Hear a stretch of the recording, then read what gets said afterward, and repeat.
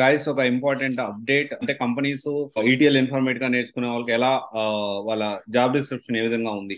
ఎందుకు ఈ మాట చెప్తా ఉన్నానంటే ఈ వీడియోలోకి అయితే కొంత క్లారిటీ అనేది ఇవ్వడానికి ప్రయత్నం చేస్తాను.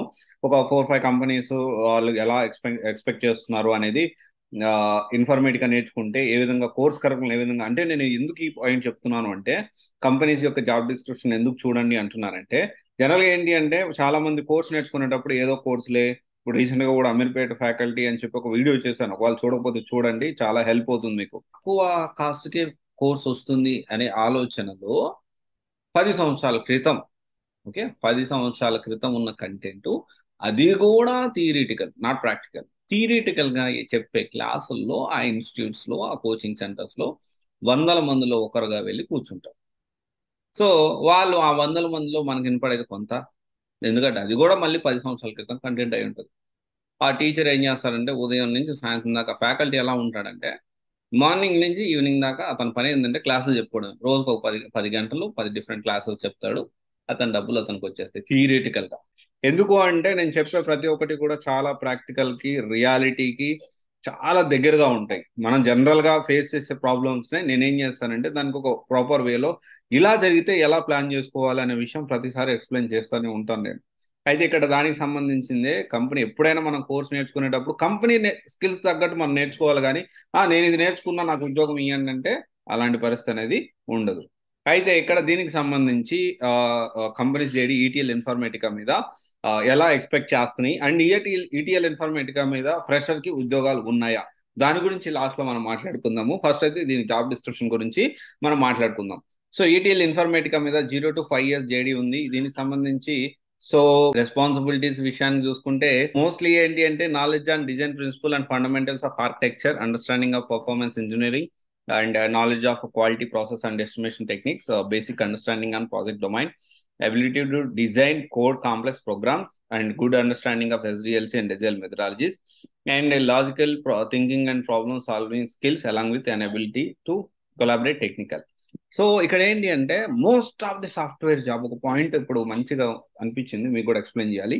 Logical thinking and analytical thinking is very important అని చెప్పి చాలా సార్లు చెప్పాను నేను. మనం కూడా డిస్కస్ చేసుకుంటాం, మనం కూడా వినే ఉంటాం.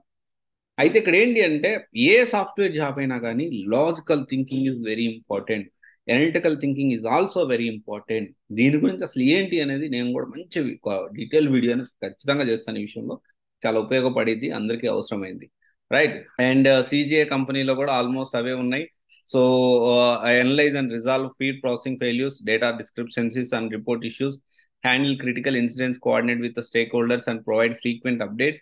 And then lead change requests of production activities, including change management support, and investigate root causes and drive permanent fixes or problem management, monitor, track, manage incidents, TWS issues, and repetitive problems.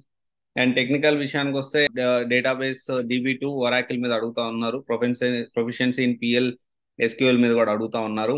And ITIL certification కూడా అడుగుతా ఉన్నారు. And also ఇంకొకటి వచ్చేసి ETL PLSQL and Unix including familiarity with all common commands మీద కూడా అడుగుతా ఉన్నారు. Obviously మనం ఇందాక మాట్లాడుకున్నాం. So problem solving, analytical thinking and logical thinking and analytical ability. And ఇంకో కంపెనీ వచ్చేసి ఈ టీమ్, ఇది ఒక కంపెనీ. సో దీంట్లో కూడా ఆల్మోస్ట్ సిమిలర్ గా ఉన్నాయి. మోస్ట్లీ ఏంటంటే ఒరాకిల్, MySQL, SQL వీటి మీద డేటాబేస్ మీద అడుగుతా ఉన్నారు. అండ్ కొంతమంది సర్టిఫికేషన్ అడుగుతున్నారు, కొంతమంది సర్టిఫికేషన్ అడగట్లేదు.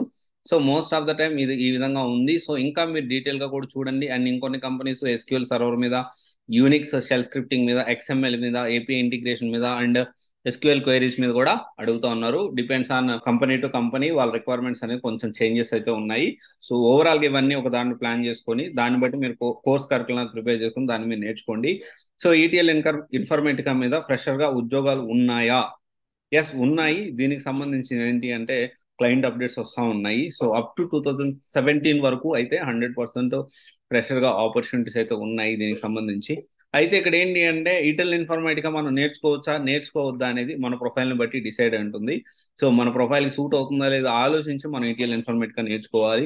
ఉద్యోగాలు ఉన్నాయని పరిగెత్తుకొని జాయిన్ అవ్వడం కాదు. నెక్స్ట్ ఎలా ఉంటుంది ప్రొఫైల్ కి కరెక్ట్ గా యాప్ట్ అవుతుందా, మనం ఉన్న సిచ్యువేషన్ కి మనకున్న దానికి ఇది సెట్ అవుతుందా లేదా అని ఆలోచించి మాత్రమే నిర్ణయం తీసుకోవాలి. Thank you. This is Raj signing off CYC guidance private limited, one stop solution for all job oriented courses. Thank you.